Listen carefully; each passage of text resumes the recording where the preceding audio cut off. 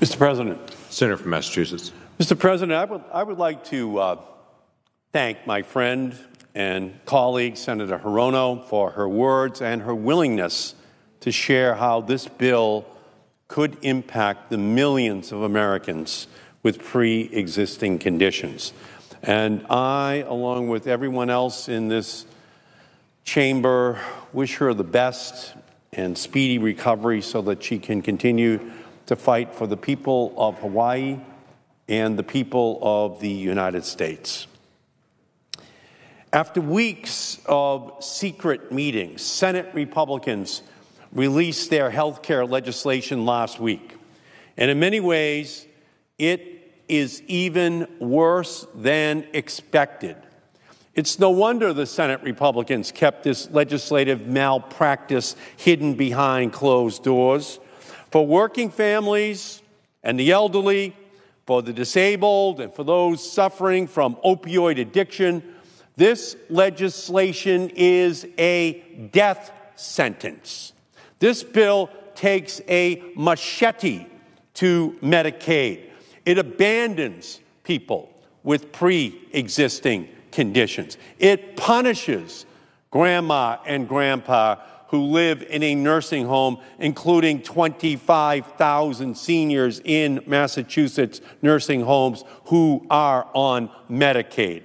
It causes the single greatest rollback of civil rights for people with disabilities in a generation by taking away the funding for those with disabilities. It creates an age tax for those over the age of 50. It shreds a critical health care program for the disabled, working families, children, just to bestow billions in tax breaks for the wealthiest in our country.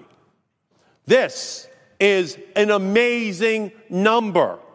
The richest 400 billionaires in the United States will get a tax break of more than $33 billion, which is roughly equivalent to the cuts from ending Medicaid expansion in 4 states. That is more than 700,000 people in just those 4 states who could be kicked off of their health insurance coverage to benefit just 400 billionaires in America who do not have to worry about their health care or their family's welfare.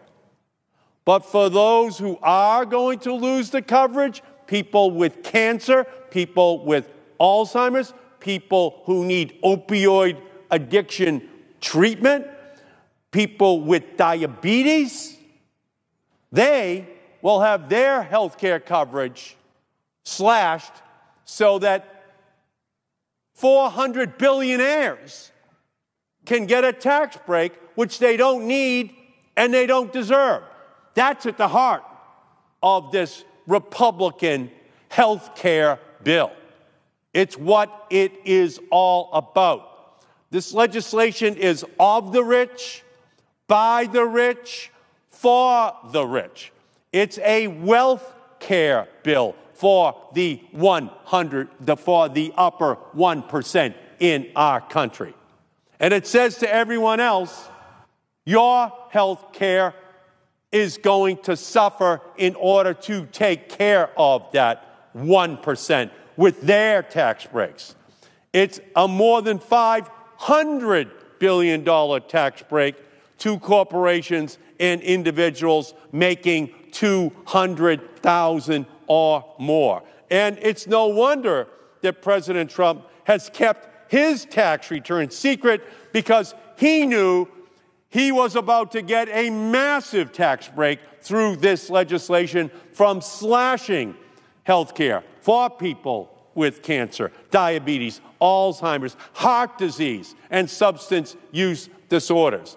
This selfish Senate Republican legislation will increase premiums and out-of-pocket costs while decreasing the quality of health insurance coverage for most Americans. This bill would result in many Americans, especially those over the age of 50, paying thousands more in premiums for skimpier health plans. It will put insurance companies back in charge of our health care by allowing them to waive coverage of the essential health benefits like emergency care, prescription drugs, maternity care, or mental health treatment. And that means that someone with a pre-existing condition, like a cancer survivor or a child with asthma, may have insurance but not actually be covered for the treatment which they need. Because under this bill, the anxiety of suffering from an illness or the constant fear of relapse will once again be exacerbated by financial insecurity. Yet some of the most damaging provisions of this legislation are the brutal cuts to Medicaid, which already serves more than 70 million Americans, including, very importantly, 2/3 of all seniors in nursing homes in America are on Medicaid. Let me say that again. 2/3 of all seniors in America are on Medicaid, and half of all seniors over the age of 85 have Alzheimer's, and 15 million baby boomers are going to have Alzheimer's. They're going to need some help.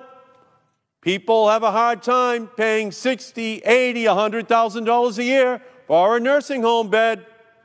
What are the Republicans planning on doing over the next 15 years? Slashing that funding in Medicaid for seniors in our country who will need that help to just stay in a nursing home, or else they're going to just have to go home to their families who will be responsible for providing the care for them. The Senate Republicans doubled and opted for even steeper cuts in their bill than in the House version. In 3 years, the Senate bill will start the process of kicking millions off of their Medicaid coverage by ending Medicaid expansion in states around the country. It will mean 22 million Americans are kicked off of coverage. And then, as if that wasn't enough, starting in 2025, the plan will institute even more drastic Medicaid cuts that every year become a deeper cut than the year before, and it will literally mean death by a billion cuts for millions of Americans who will lose their health care coverage, especially those suffering from substance use disorders. Medicaid covers about 1/3 of Americans with an opioid use disorder and pays for nearly half of the medication-assisted treatments in Massachusetts. Taking away this treatment would be a death sentence for thousands of Americans. A vision without funding is an hallucination. The Republicans are saying that we'll find the will to take care of these people with opioid treatments. Well, you can't will your way to dealing with an opioid crisis. It's a disease. You need funding, you need treatment. And right now there are millions of Americans that don't have the treatment they need. Medicaid is the way in which it will be provided. But the Republicans are just going to slash it. And the consequences are going to be catastrophic. Now, here's what the Republicans are saying. To make up for the cuts to Medicaid, the Senate Republican health care legislation creates an opioid fund of $2 billion for 2018. Now, compare that to the $91 billion in funding for opioid use disorder treatment that would be provided by the Affordable Care Act over the next 10 years. That's a $2 billion opioid fund in pocket change for a crisis that took 2,000 lives just last year in Massachusetts, 33,000 lives across the country, and if people were dying from opioid addiction at the same rate they were dying in Massachusetts, that would be 100,000 people a year, 2 Vietnam Wars a year dying from opioid addiction. They are going to slash the funding for treatment for these families. It will be a death sentence for these individuals if they do not have access to the funding.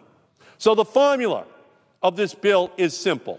First, increase the cost of care so working families pay more. Second, decrease the quality of care for seniors and the sick. And finally, hand over the hundreds of billions of dollars in tax breaks to the wealthiest people in our country. Billions in tax breaks to people who don't need them, who don't deserve them, paid for by people who can't afford it. It's health care heartlessness. And to add insult to injury, it will devastate already strapped state budgets, which may be forced to raise taxes or cut other benefits like education or housing assistance to make up for the billions of dollars states will lose because of this bill. It is cruel. It is inhumane. It is immoral. It is just plain wrong to cut the health care benefits for those who need it, to give tax breaks to those who do not need it. That is the Republican plan. The Republican leadership is trying to catch a political unicorn with this bill, to make moderate Republicans happy while satisfying the most conservative elements of the Republican Party. But there is no treatment for Trumpcare. It is dangerous for health care, and there is no reviving Medicaid if this bill passes. This Republican proposal has never been about policy. It isn't about covering more people or decreasing costs of health care or making it more patient-centered. The Republican proposal has always been about slashing health care for ordinary Americans to give a massive tax break to the wealthy in our country. That is the Republican policy agenda, not patient-centered care, because this will hand back over the power to insurance companies in our country, not to patients. And if Republicans were really concerned about reducing the deficit, then every single dollar in this bill would go to reducing the deficit. The crocodile tears which they shed about the deficit. No, ladies and gentlemen, they're shoving this money straight to the biggest number of billionaire beneficiaries that any tax bill in our country's history have ever received. They are, in fact, the party of the wealthy. They are the party trying to make sure that those who are in charge of funding the Republican Party now receive their payback in the form of tax cuts at the expense of the health care for ordinary people in our country. That is selfish, that is unconscionable, and that is why the Democrats are going to fight this every step of the way this week in order to protect the health care for every American. Mr. President, I yield back the balance.